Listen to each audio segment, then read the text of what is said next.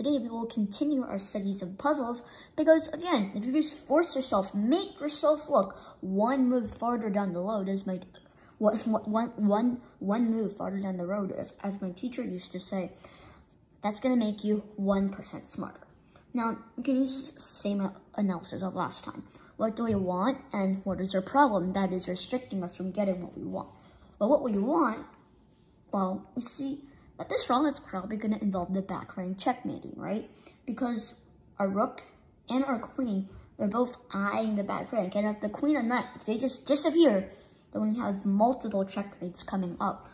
And well, because I just said we want the queen and the knight to disappear, how do we do that?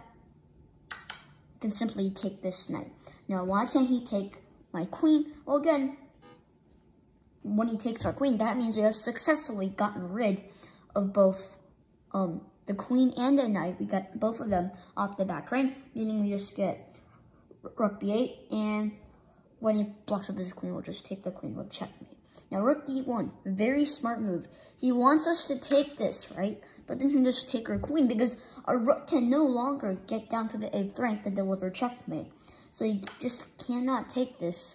So just the calm move, just step up your king. Solved. That's all you need to do, because there's just too many things for him to worry about. Because, well, he still can't take our queen, right? Because of checkmate. And if he takes our rook, well, we'll take his or her queen with, again, checkmate.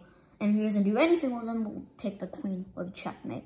So there's just simply nothing he can do to stop checkmate.